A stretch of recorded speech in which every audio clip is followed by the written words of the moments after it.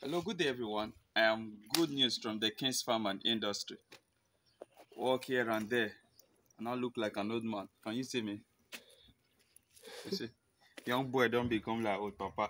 Please, if you are coming across my video for the very first time, please subscribe to my YouTube channel. And if you are seeing this video on any other platform, please go to YouTube, type the King's Farm and Industry, subscribe, and don't forget to press the notification bell. Thank you very much, my people. This morning I don't lost skill, so I broke the. I beg somebody should get me a new key, a new padlock like this. Thank you. So this is our farm. Welcome to the month of November. Today is 2nd of November. Okay, so I promise you guys that this month we're gonna be talking on identification of snail species.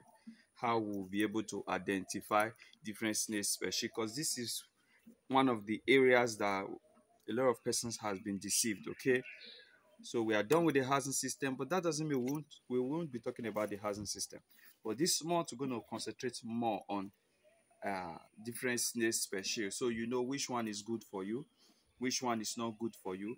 So you also know that you don't stock your farm because Mr. A said that this particular species of snail is good. You stock your farm based on your vision for your business and all of that.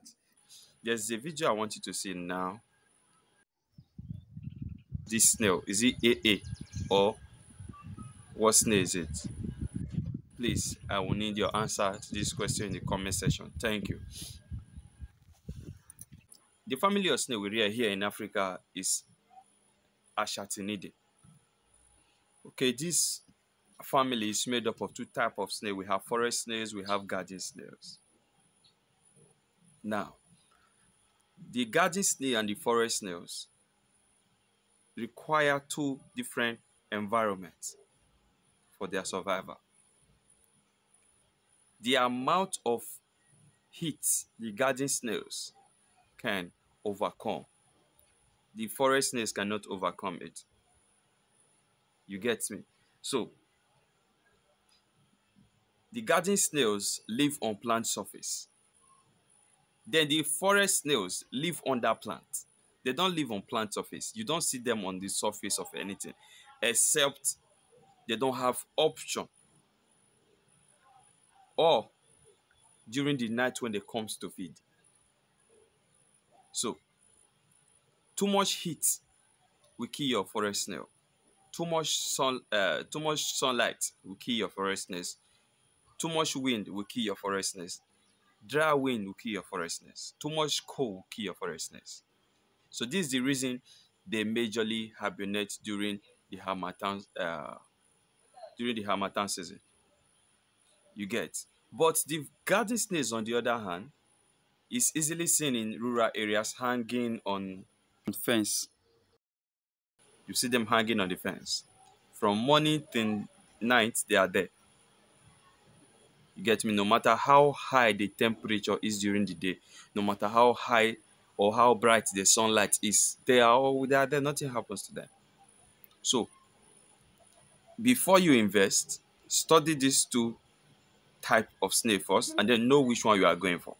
The garden snail produce more slime. For those of you who want to invest in snail farming for slime production, the garden snail produce more slime, and less water than the forest snails.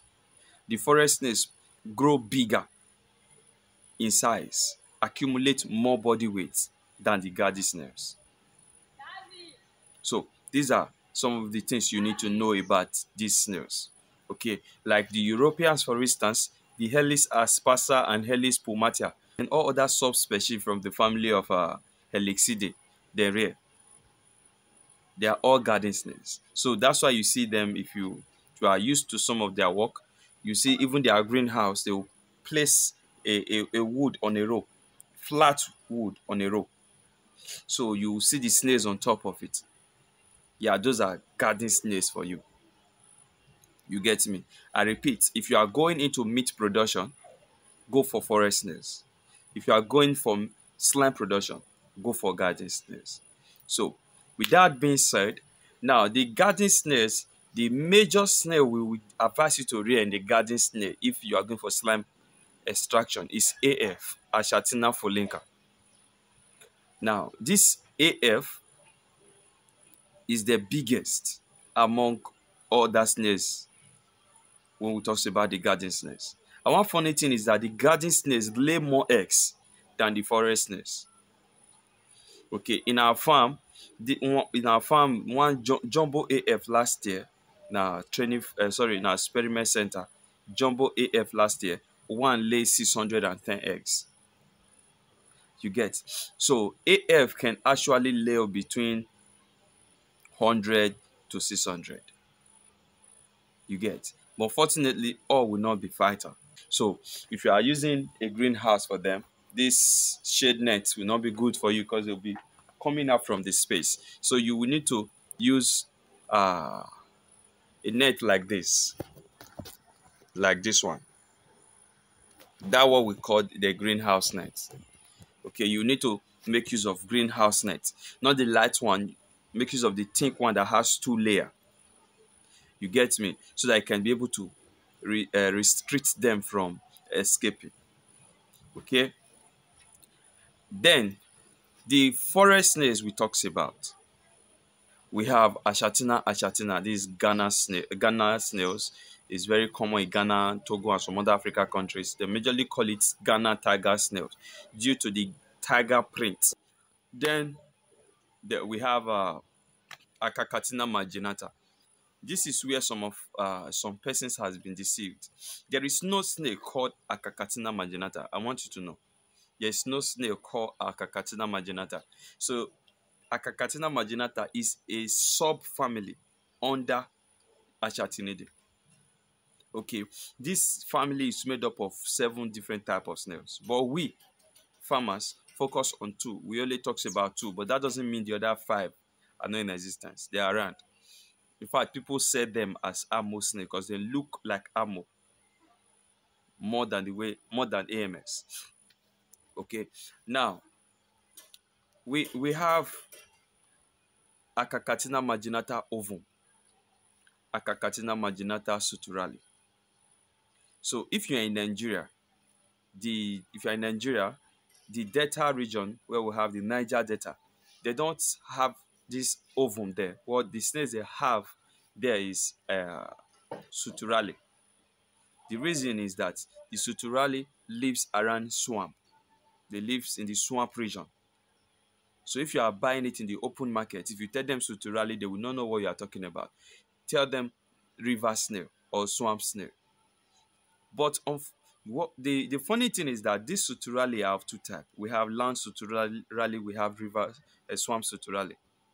This swamp suturale and the land suturale doesn't grow at the same rate. The land suturale grow more and grow bigger in size than the swamp suturale. So anytime you see suturale snails being projected on any platform or social network and it's very big, know that that is land suturale. The swamp suturale hardly grow. Okay, we'll be showing you guys these snails from our next video.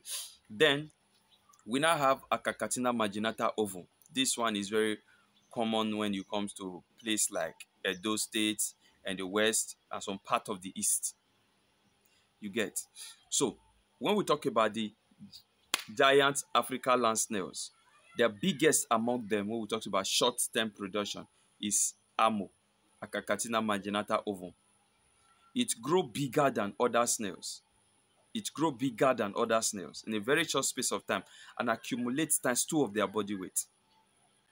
We have land ammo, we have swamp ammo. This is where some persons are actually getting it wrong. We have land ammo, we have swamp ammo. Go to the open market. Tell them you need river snail.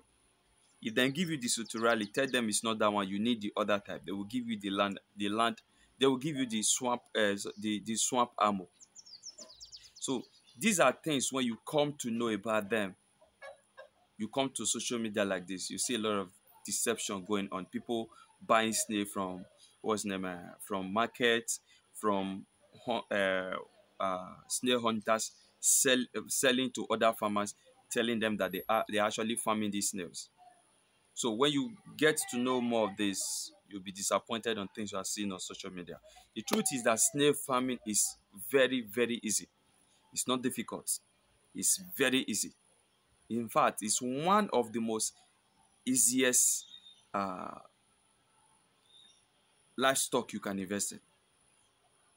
In fact, it's one of the most easiest aspect of livestock you can invest in. Okay, just that if you get it wrong, every other thing is going to be wrong. So, like what I've said, the housing system matters. That's the number one. The housing system matter. That is the number one. Then the species of snail have a vision of what your end product is going to look like. Okay, have a vision of what your end product will look like. Then invest accordingly. If you are in Nigeria, please don't invest in AA snails. If I don't even buy that snail for a start. And if you want to start with uh between 20 to 50. You get, we actually bought them and they died, but that doesn't mean we are buying them soon because of training, so we can project them to you guys like this. And also for more experiments, you can experiment in case they survive, then you can invest big. Now the difference between the AM's snails and the achatina, which is the AA, is that achatina doesn't have what it takes for to survive Nigeria climate. Now, this snail lays between 50 to 200 eggs per batch. Now, all the AM snails lay between 5 to 10 eggs per batch. Know this, majorly 5, 7. They don't lay above 10. So sometimes I don't know where these people are saying they lay 15, they lay 20. One even said they lay 50. I don't know why all this, where they are getting all of this. Okay, all AM snails lay between 5 to 10 per batch, majorly 5 and 7 and 8. In rare occasions, they lay below 5. In rare occasion, they lay 10. Very rare, whether ammo or suturale. But the difference between ammo and suturale is that the ammo only regulates this cycle 3 to 5 times a year. The suturale, being in the swamp region, have adapted to the environment. You get, because of the water available in the environment, so there is always humidity, and snail rely on the amount of water in the air, which is humidity, to lay eggs. You get me now? So the suturale can regulate their batch between 5 to 10. So that is to say the suturale lay more than ammo. So these are things involved. Okay, about the AA snails. Some persons have been claiming that AA snail is in Nigeria forest. The truth is that anything that is not visible in the open market, it is not around that environment. AA snail is not visible in Nigeria market. That is to say that snail is not in Nigeria. But there is another snail, a completely different snail. It's not Achatina marginata. It's not Achatina. It's not Achatina folinka. In fact, I have not seen any documentary that have covered this snail yet. The snail look exactly like AA. It's smaller than AA. Okay, this snail looks exactly as AA, but it's lay like AM. It lays like AM snails, lays between 5 to 10.